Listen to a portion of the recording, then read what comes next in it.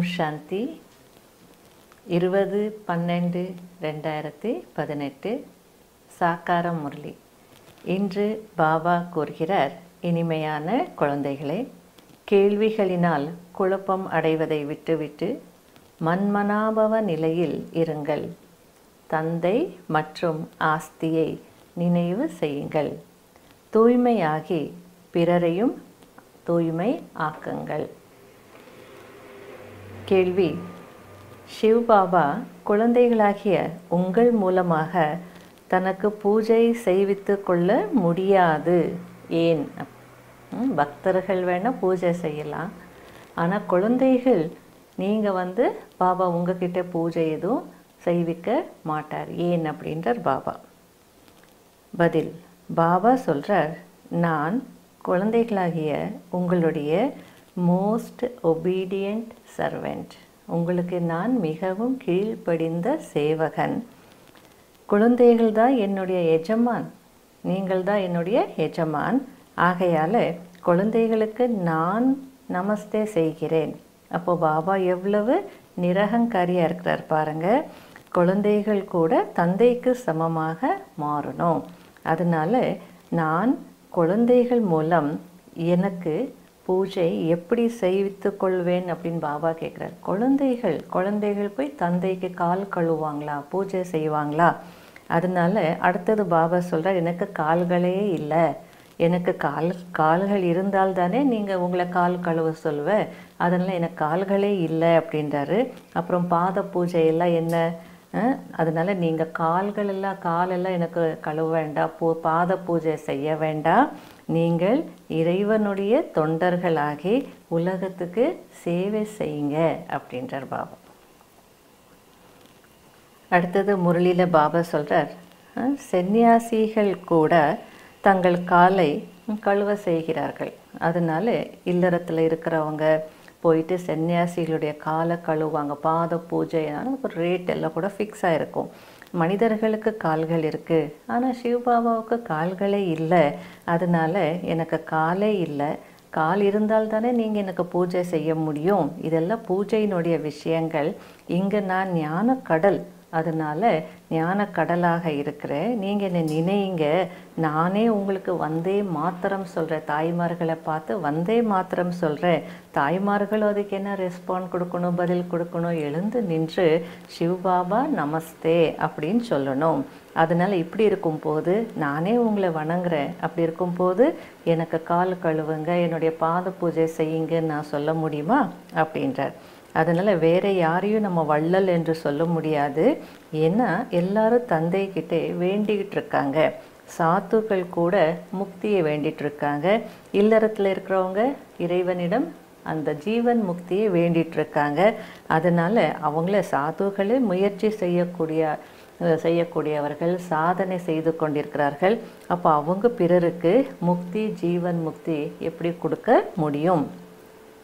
அதனால் பாபா சொல்கிறார், முக்தி தாமம் மற்றும் ஜீவன் முக்தி தாமத்துக்கு உரிமையாளர் நான் தான். வேறு பேப்பரில் எல்லாம் போடுவாங்களே, இதுக்கு நான் தான் உரிமையாளர், வேறு யாரும் சொந்தம் கொண்டாடக்கூடாது, ஃபார் யுவர் இன்ஃபர்மேஷன் அப்படின்னு போடுவாங்க. அதுபோல் பாபா முக்தி தாமத்துக்கும் ஜீவன் முக்தி தாமத்துக்கும் ப்ரொப்ரைட்டர், உரிமையாளர் நான் தான். வேறு யாரும் உங்களுக்கு அது முக்தி ஜீவன் முக்தி கொடுக்க முடியாது. நான் வர வேண்டிய நேரத்தில் ஒரே ஒரு முறை தான் வருவேன். உங்களுக்கு அந்த முக்தி ஜீவன் முக்திக்கு வழி காட்டுவேன். இங்கே பிராமணர்கள் யாகத்தை எல்லாம் படைக்கிறாங்க. அப்போ யாகம் படைக்கும் போது ஒரு பெரிய சிவலிங்கமும் செய்வாங்க. சின்னதாக சாலி கிராமங்களும் செய்து பூஜை செய்கிறாங்க. இன்னொரு பக்கம் தேவிகளுடைய பூஜையும் வருஷம் செய்கிறாங்க. அது பாபா சொல்கிறார், எதுக்காக அது செய்கிறாங்க அவங்களுக்கு தெரியாது. பாபா நமக்கு அதனுடைய விளக்கம் சொல்கிறார். நீங்கள் சிவசக்தி படையினர், தூய்மையற்றவர்களெல்லாம் தூய்மையாக மாற்றுறீங்க. அதனால் சிவபாபா கூட குழந்தைகளாகிய நீங்களும் நல்லா உழைத்திருக்கிறீர்கள் அப்படின்றார் பாபா. நீங்கள் சிவபாபாவின் உதவியாளர்கள். அதனால தான் பாபாவுக்கும் பூஜை இருக்குது. சாலிகிராம ரூபத்திலையும் பூஜை இருக்குது, தேவிகள் ரூபத்திலையும் பூஜை இருக்குது. அடுத்தது பாபா சொல்கிறார், இந்த தேக அகங்காரம்தான் முதல் நம்பர் விகாரம். இந்த விகாரம் நம்முடைய யோகத்தை துண்டித்து விடுகிறது அப்படின்றார். கவனமாக இருக்கணும். நிரந்தரமாக யோகா செய்யணும் அப்படின்றது சாதாரண விஷயம் இல்லை. அதுக்கும் உழைப்பு தேவை, கஷ்டம். அது யோகா பண்ணலாம், பாபா நினைவில் இருக்கலாம், நிரந்தர நினைவு அப்படின்றது அதுக்கும் உழைப்பு தேவை. மற்றபடி சொர்க்கத்தில் சுகம் வந்து அளவற்றதாக இருக்கும். புதிய உலகம், புதிய வீடு எல்லாமே நல்லா இருக்கும், நல்ல சுகம் இருக்கும் அப்படின்றார். அந்த சுகத்தை சொல்லிட்டு அடுத்தது பாபா சொல்கிறார், குழந்தைகளாகிய உங்களுக்கு தெரியும் இந்த அழிவு காட்சிகள் எப்படி இருக்கும், மிகவும் வேதனைக்குரியதாக இருக்கும். ஆகையால் அது வருவதற்கு முன்னதாகவே தந்தையிடம் இருந்து ஆஸ்தி அடைய வேண்டும். அந்த நேரத்தில் எதுவும் செய்ய முடியாது. சந்நியாசிகள் வந்து நாங்கள் சொர்க்கம் செல்வதற்கான வழி கூறுகிறோம் என்று ஒருபோது சொல்ல முடியாது அப்படின்றார் பாபா. ஏன்னா அவங்களுக்கு வந்து அதுக்கெல்லாம் வந்து நான் தான் வரணும், பகவான் தான் அந்த வேலையெல்லாம் செய்யணும். சன்னியாசிகள் வழி காட்ட முடியாது, நான் தான் செய்வேன். முக்தி ஜீவன் முக்தியினுடைய வாசல் கலியுக கடைசியிலே தான் திறக்கும் அப்படின்றார் பாபா. ஆனால் பாபா சொல்கிறார், இந்த சொர்க்க வாசல் கலியுக கடைசியில் தான் திறக்கும். ஆனால் சன்னியாசிகள் அவங்க வந்து தூய்மையாக தான் இருக்காங்க. தூய்மையாக இருந்தாலும் அவங்களுக்கும் நோய்கள் வருது. ஆனால் சொர்க்கத்தில் யாரும் நோய்வாய்ப்பட மாட்டார்கள் அப்படின்றார் பாபா. அதனால் நீங்கள் உட்காரும் போது, எழுந்திருக்கும் போது, நடக்கும் போது, போகும்போது, வரும்போது யாத்திரையில் இருங்கள் அப்படின்றார் பாபா.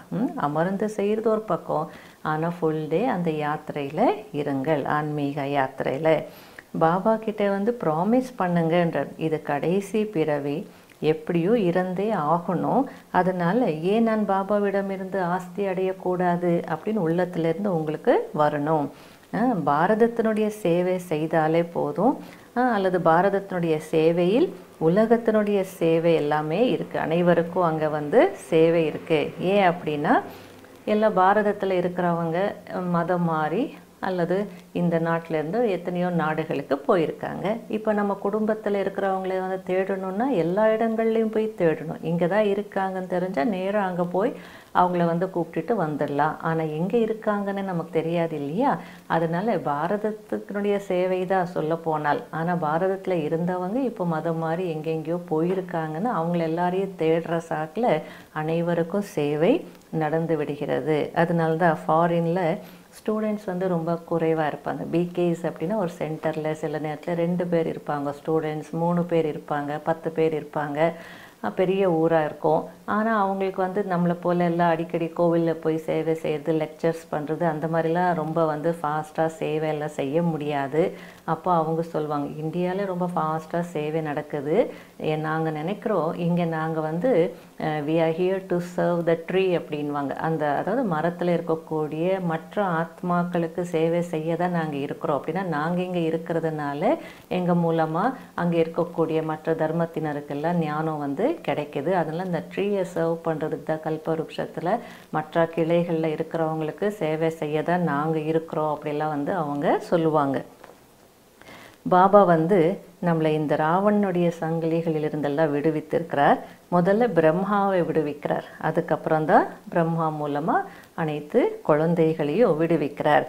பாபா சொல்கிறார், சாஸ்திரங்களை படித்து பாருங்க உங்கள் நிலைமை என்ன ஆகியிருக்கு அப்படின்றார். சிலரெல்லாம் வந்து சொல்லுவோம், சாஸ்திரத்தில் இப்படி சொல்லியிருக்காங்க, அப்படி சொல்லியிருக்காங்க அப்படின்னு. அந்த கான்டெக்ஸ்டில் பாபா சொல்கிறார், என்னத்தை பெருசாக கேள்வி கேட்குறீங்க, இத்தனை காலமாக சாஸ்திரங்கள் தானே படிச்சுட்டு வந்தீங்க, உங்கள் நிலைமையை பாருங்கள், எங்கேயாவது தூய்மையாக உங்களால் இருக்க முடியுதா, தந்தையை நினைக்கிறதுக்கான தைரியமாவது இருக்கா, கேள்விகள் மட்டும் கேட்குறீங்களே அப்படின்ற மாதிரி பாபா சொல்கிறார். அதனால சத்தியமேவ ஜெயத்தைன்றாங்க, வாய்மையே வெல்லும் அப்படின்றாங்க. அதனுடைய அர்த்தம் என்ன, மாயாவின் மீது வெற்றி அடையணுன்றது கூட தெரியாது. அதனால் யார் முதல்ல வந்தாலும் அவங்கள நீங்கள் கேள்வி கேளுங்க. என்ன கேள்வி கேட்கணும் அப்படின்னா, ஆத்மாவின் தந்தை யார் என்று தெரியுமா அப்படின்னு கேள்வி கேளுங்க. ஏன்னா இது போல் யாரும் கேட்க முடியாது, சன்னியாசிகள் கேட்க மாட்டாங்க. ஏன்னா அவங்களுக்கே தெரியாது, நானே கடவுள் அப்படின்னு நினச்சிட்டு உட்காந்துருக்காங்க, அகம் பிரம்மாஸ்மி சிவோகம் அப்படின்னு சொல்லிட்டு இருக்காங்க. அவங்க இதெல்லாம் கேள்வி கேட்க முடியாது. அதனால பாபா வந்து கேள்வி கேளுங்க. ஏன்னா ஆத்மாக்களை நீங்கள் பரமாத்மாவோடு சேர்க்கணும், நிச்சயதார்த்தம் செய்து வைக்கணும். அதனால உங்களுடைய தொழிலே இதுதான், பிராமணர்களுடைய தொழில் நிச்சயதார்த்தம் செய்து வைக்கணுமா. அதனால் நீங்கள் பாபா சொல்கிறார், இப்போ ஆத்மாக்களே என்னுடன் உங்களுடைய யோகா வையுங்க, அப்போ நீங்கள் என்னிடம் வந்து சேர்ந்துடுவீங்க அப்படின்ற. எவ்வளோ அழகாக சொல்கிறார் பார்த்தீங்களா. உங்களுடைய கனெக்ஷன் என்னிடம் இருந்தால் கடைசியில் நீங்கள் என்னிடம் வந்துடுவீங்க. நான் நரகத்தில் வந்தால்தானே அந்த சொர்க்கத்தை படைக்க முடியும் அப்படின்னு ஒரு கேள்வி, ஒரு விஷயத்தை பாபா சொல்கிறார். அதனால் உலகம் அழியும் நீங்கள் எல்லாருக்கும் வந்து நான் சொன்ன செய்தியை உலகத்துக்கு சொல்கிறீங்க. ஆனால் அவங்க அது என்ன சொல்லுவாங்க, நீங்கள் அதை அப்போத்துலேருந்து சொல்லிகிட்டே இருக்கீங்க, ஆனால் அந்த உலகம் அழியல அப்படின்ற மாதிரி, அழிவு வந்த பாடில்லை அப்படின்னு சொல்லுவாங்க. அதுக்கு பாபா, அந்த புலி வந்தது கதை போல தான், அப்படி தான் கடைசியில் ஒரு நாள் புலி வந்துடும், வந்து எல்லா ஆடுகளையும் சாப்பிட்டுட்டு போயிடும். அந்த மாதிரி தான் மக்கள் வந்து இருக்கிறாங்க பாருங்கள், சொன்னாலும் நம்ப மாட்டேங்கிறாங்க. அடுத்தது பாபா நீங்கள் உறுதி எடுக்கணும். அந்த உறுதி எடுக்கும் போது எப்படி பாபா கிட்ட உறுதி எடுக்கணும் அவர் அதே சொல்லி கொடுக்குறார். இனிமையான பாபா, சொர்க்கத்துக்கு என்னை அதிபதியாக ஆக்கக்கூடிய பாபா, நான் உன்னுடையவன், அதனால் கடைசி வரைக்கும் உன்னுடையவனாகவே இருப்பேன் அப்படின்னு பாபா கூட நீங்கள் பேசுங்க, உறுதி எடுங்க. அதனால் அப்படிப்பட்ட தந்தை அல்லது மணவாளனை கையை விட்டுவிடக்கூடாது. அப்படி நீங்கள் கையை விட்டுட்டீங்க அப்படின்னா மகாராஜா மகாராணியாக மாற முடியாது அப்படின்றார். கடைபிடிக்க வேண்டிய முக்கியமான சாராம்சம், உண்மையான இறை தொண்டர் ஆகி இந்த பாரதத்தை சொர்க்கமாக மாற்றுவதில் தந்தைக்கு தூய்மையின் உதவி செய்யுங்கள் அல்லது செய்ய வேண்டும். ஆன்மீக சோஷியல் ஒர்க்கர் ஆக வேண்டும், ஆன்மீக சமூக சேவகர் ஆகணும். எந்த விதமான கேள்விகளின் குழப்பத்தில் படிப்பை விட்டுவிடக்கூடாது. கேள்விகளை விட்டுவிட்டு தந்தை மற்றும் ஆஸ்தியை நினைவு செய்யுங்கள். வரதானம், சுய மாற்றம் மற்றும் உலக மாற்றத்தின் பொறுப்பின் கிரீடம் அணிந்தவரிலிருந்து உலக ராஜ்யத்தின் கிரீடதாரி ஆகுங்க. இங்கே அந்த பொறுப்பு கிரீடம் அணியணும், அதை அணிந்து நாளைக்கு அந்த ராஜ்யத்தின் கிரீடத்தையும் அணிந்தவர் ஆகுங்க அப்படின்றார் பாபா. எவ்வாறு உங்களுக்கு தந்தையின் பிராப்தி மீது உரிமை இருக்குன்னு நினைக்கிறீர்களோ, அதே போல சுய மாற்றம் மற்றும் உலக மாற்றம் இந்த பொறுப்பின் கிரீடமும் அணிந்து அந்த விஸ்வ ராஜ்யத்தினுடைய கிரீடத்தைக்கு அதிகாரி ஆகணும் அப்படின்றார் பாபா.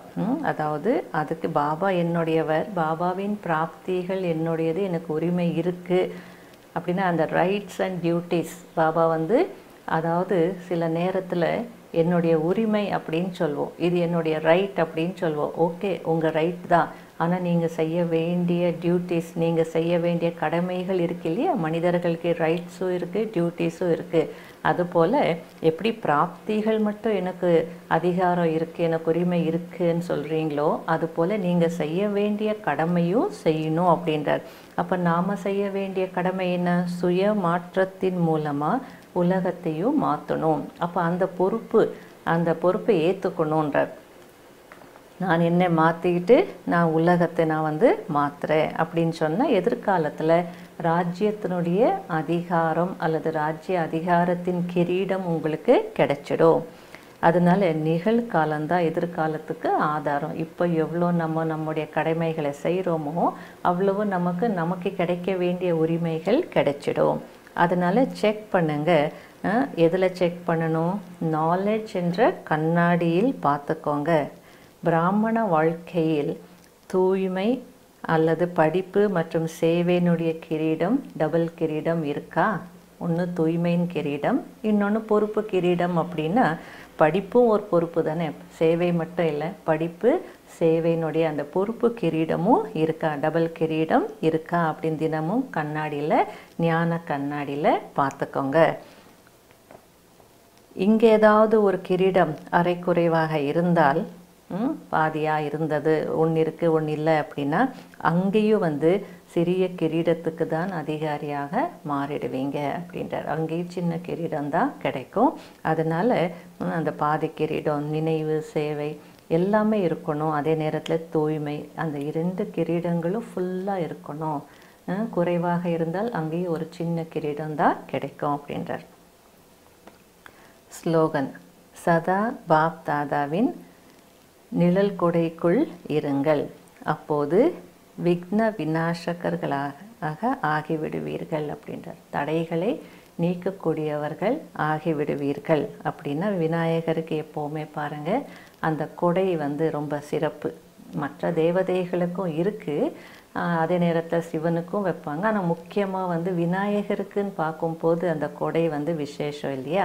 ஏன் அப்படின்னா பாபாவினுடைய நினைவு என்கிற கொடை நிழலுக்குள்ளே இருந்துதான், அன்பு என்ற கொடை நிழலுக்குள்ளே இருந்துதான், சேவை என்ற நிழல் கொடைக்குள்ளே இருந்துதான், அல்லது சம்பந்தம் அப்படின்ற அந்த கொடை நிழலுக்குள்ளே இருந்துதான் நாம் என்ன பண்ணியிருக்கிறோம், தடைகளை எல்லாம் நீக்கி இருக்கிறோம். அதனால் பாபா எப்போவுமே அந்த கொடை நிழலுக்குள்ளே இருங்க, விக்ன விநாசகர்கள் ஆயிடுங்க அப்படின்றார். ஓம் சாந்தி.